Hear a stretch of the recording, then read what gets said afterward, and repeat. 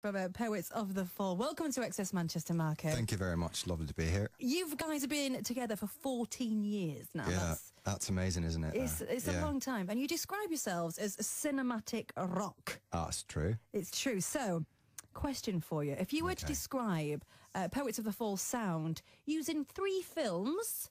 Ooh, that's what a good would that question. be? For someone who's never heard Poets of the Fall, 3 films. I mean, you can do like cross-genre here if you want to. All right. What would those 3 films be? Those 3 films would be, oh my God, this is a tough one. It's always tough when you come in here. It's like Blade Runner. Ooh. And then it's like, I don't know, Star Wars. And then something absolutely terrifying like, I don't know, the Blair Witch Project. This is amazing. You've picked like 3 sort of texts that all media students have to study. Really? Are you a media teacher as well? I don't know. Maybe there's a career there somewhere for me. Right, so being together at 14 years, you must know the band pretty well. You get on well. That's true, yeah. And you've got a slight advantage now for this question.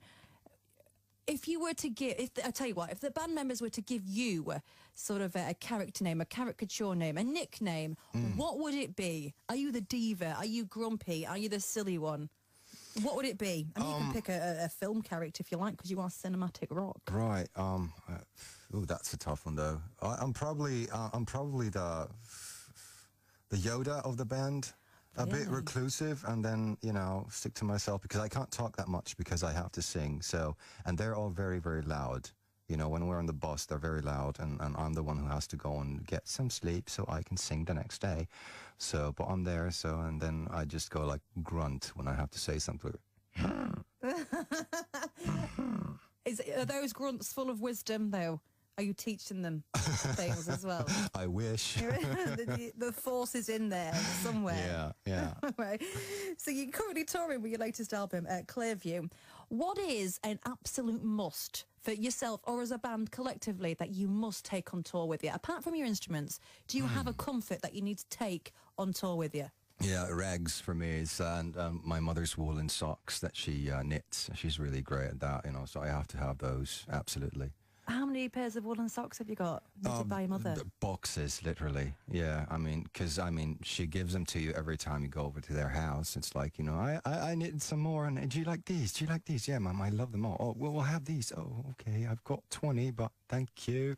You know, so, and it's absolutely brilliant because we do wear them a lot and they get worn out and everything, but, you know, still, it's you know, Mother's there all the time. So she makes them for all of the band, too? Oh, that's true, yeah. And for all our friends and everything, like last Christmas or this Christmas, I was just there and I was like, I'm just gonna grab like 2 pairs for some people that I want to give them. And she had like 3 boxes full because it takes her 6 hours to make a pair. So that's 1 pair a day. Oh. You know, so that's lovely. That is lovely. Where is she? Where does she live? In Finland. Oh, yeah. I can imagine. I can imagine her sat by the fire with her knitting needles. That's she true. got a cat by her feet. No, but there's actually a fire there. Yeah. I love it. What a life. I want that life. You will have it then. Right, so 2017, after touring, because you guys are still on tour until April. That's true. What are you most looking forward to? On tour or after tour? After the tour. After the tour. I think it's the sort of, you have the choice of starting a real life in a way that you get to go home and, you know, you get to get into your everyday home routines, whether it's just like, I don't know, doing the dishes and washing laundry, but also, you know, you want to go to the gym and you know, you want to meet your friends and you just want to start cooking again and having like good food and everything. So that's great because on tour you kind of eat what comes along. You know, and sometimes it's not so great. So I'm really looking forward to having all that. Lots of food wrapped up in plastic wrappers. Kind of, yeah, like a single serving toast or something, you know. Well, there's no such thing as, I don't know, double serving toast, but still it's like vacuum packed toast that's floppy when you take it out and it's supposed to be crispy and nice. Yeah. You know, and all that stuff, but you know, dripping with oil. Yeah, and I do miss my my gym and everything, you know, to go there and just pick up that kettlebell and swing it about and break places and, you know, usually myself as well in the process. but yeah. Brilliant. So as a band, and this is a tough question, 14 years you've been together, we discussed that. What is that point within that career so far? There's a moment in there that you'd love to tell the grandkids that you're so proud of, a certain memory that you will never forget of being in Poets of the Fall. Oh wow, it's one of those superlatives, isn't it? Like, and those are really hard to remember afterwards. But I think it's